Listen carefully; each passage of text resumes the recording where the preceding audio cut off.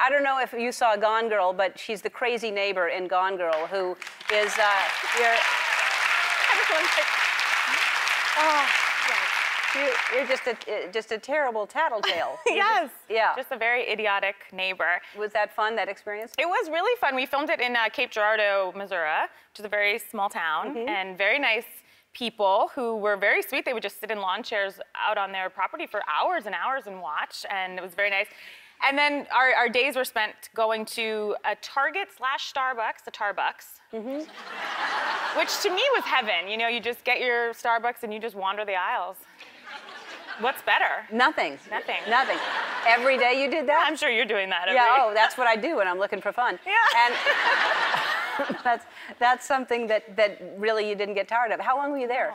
About 2 months. Oh, God, that's a long time to do that. That's a lot of coffee and a lot of knickknacks. Yeah, and patty wax.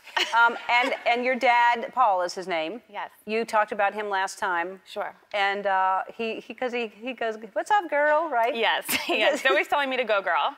That's just hilarious that your father is saying, "Go, girl." Yes, he's always wanting me to go. And he's been texting my brother and I. He's like kind of an unofficial mayor of our town, and he texts us a lot of news from the town, but it's all wrong information and all horrifying. He's always like, "Mary died," all caps, and I'm like, "Oh my gosh, Mary," like, you know, like a school teacher. He's like, "No, sorry, I got the name wrong. I think it's Madeline. Also, not dead. My bad." It's like, you're just taken on a roller coaster of misinformation.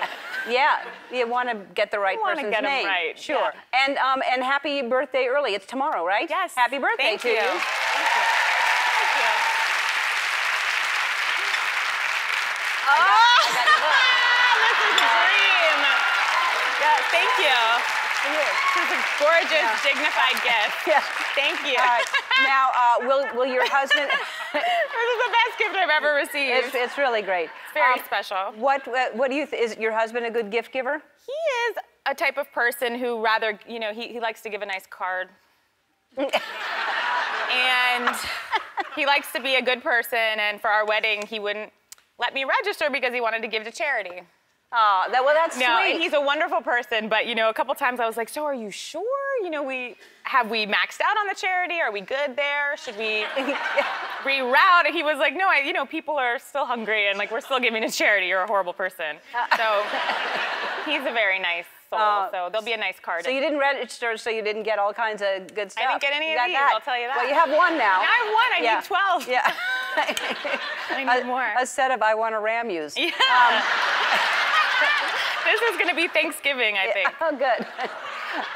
I actually am now rethinking doing them. Well, I got you something. I heard that he didn't allow you to register, and you got to have stuff for.